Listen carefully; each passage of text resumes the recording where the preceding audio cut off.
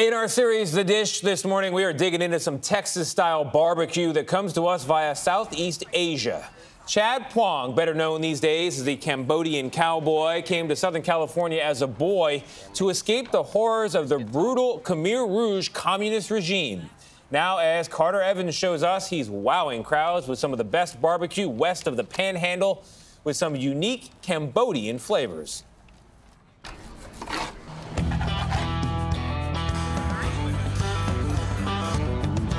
The pulled pork num pang right there, buddy. They call him the Cambodian Cowboy. This is the moment we've all been waiting for. So what do we got here? Oh, man, we got a whole plate of goodness. Tri-tip right there, and our spare ribs. Here's the game changer right here. This is the Cambodian smoked pork belly. So you got ginger in there, Chinese spices, a little teriyaki sauce, a little bit of salt, a little bit of pepper. That is so good. I could eat that all day long. Absolutely. Chad Phoung is setting the barbecue scene on fire in Southern California. His unique take on classic Texas barbecue with a Cambodian twist is a huge hit at his pop-up events in Long Beach. You've definitely got the look going on. What's the Asian guy doing with some boots and a hat on, like trying to sell barbecue as a gimmick and stuff, but they didn't really understand my story. Phoung was just 7 years old when he arrived in California in 1980 as a refugee. I remember vividly every stuff that happened. We had to walk through landmines, through sniper fire, even sleeping in the jungle just to make it to the Thai-Cambodian border for help. His father was murdered by the feared Khmer Rouge regime, and his family left everything behind, except their culinary traditions. Phoung fell in love with barbecue after he and his stepfather moved to Texas, where the weekends are spent at the smoker and drinking beers in the yard.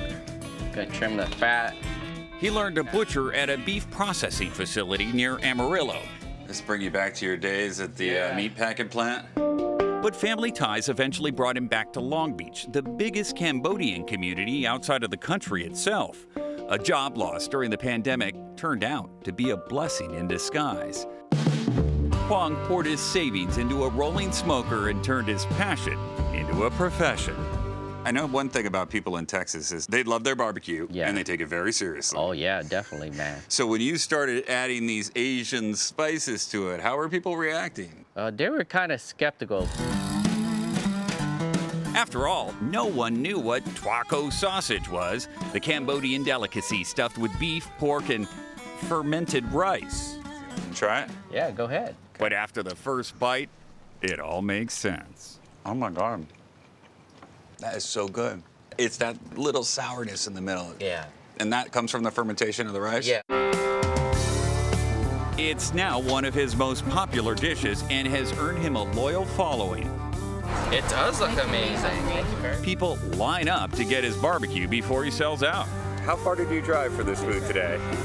An hour and 20 minutes from my house. Worth it? Yes. The Cambodian Cowboy now pops up at Long Beach breweries every week. Got your brisket, your beef ribs. And how is business? Oh man, it's going great. I mean, man, it's like so many people are so, accepted of the flavors that I bring, and they're blown away. That one was good. The flavors meld in the smoker. His brisket with Cambodian pepper cooks for 17 hours. I give 110% wherever I go, no slacking. Once I lace my boots and put on my hat and start cutting the meat, so that's where it begins, I finally found that niche that really makes me happy, that makes a lot of people happy. I couldn't wait for it. Phoung eventually plans to have a restaurant without wheels, but for now, I'm gonna continue doing my pop-up, just being out there and just, riding to the next one like a cowboy, right? A Cambodian cowboy. Yeah. Years. For CBS Mornings, I'm Carter Evans in Long Beach, California.